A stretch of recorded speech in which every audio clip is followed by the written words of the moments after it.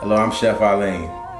On July the 1st, I catered a birthday party at the Fox Theater for approximately 250 people.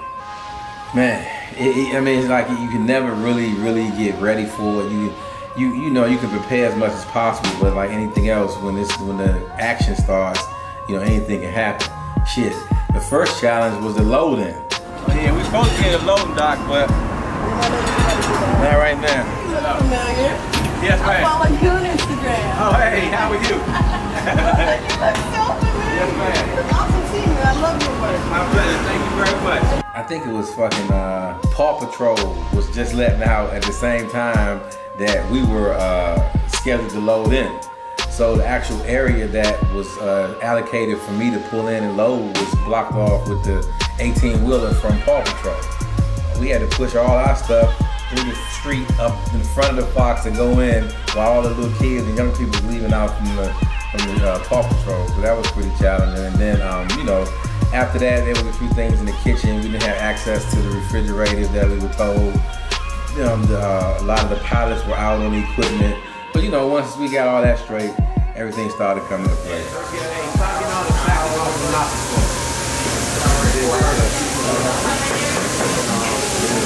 You gotta go a long way. It has its moments, you know, up until showtime, you know, it's kind of calm, everybody prepping and whatnot, but it's a whole nother mode when it's time to get the work done.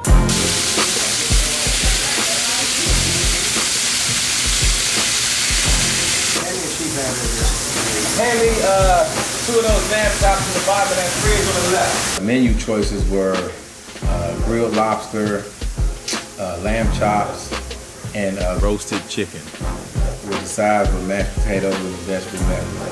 And then later on at the cocktail hour, we had a choice of turkey sliders, I believe it was shrimp and crab cake, and some dessert options.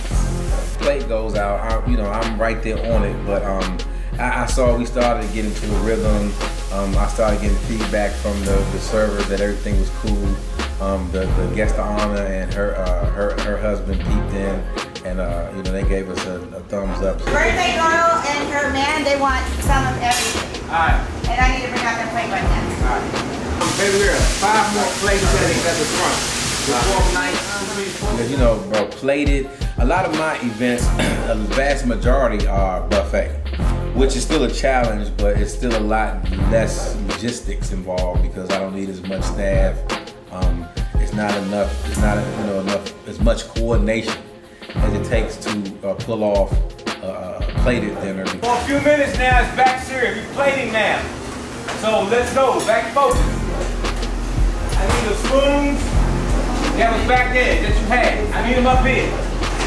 Bring that whole hot box. We got the factors of portion control, keeping everything warm, everything uniform, everything distributed evenly. It's just a hell of a challenge, but again, we pulled it off this time. Chef Life.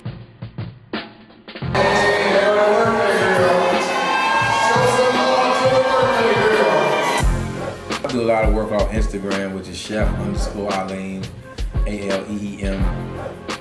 My website is platedpleasurescatering.com, platedpleasures with an S, catering.com. Thank y'all for watching.